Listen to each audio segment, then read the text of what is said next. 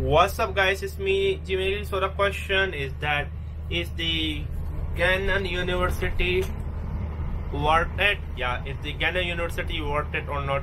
Let's find out by jumping to the screen. So here we are, the Gannon University. If I'm not pronouncing it wrong, then it's good. If I'm pronouncing it wrong, then excuse me. It's a private. Anything private, I will say stay away from it. Catalog University, okay, no, it's on, okay. Let me check their tuition. Tuition is absolutely horrible.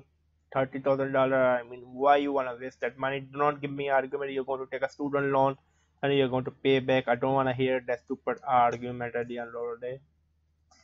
Maybe I can be wrong. Maybe the rank. Okay, the rank is not prestige. The rank is really bad. 938 for a public with $30,000 tuition fee is bad, bad, bad.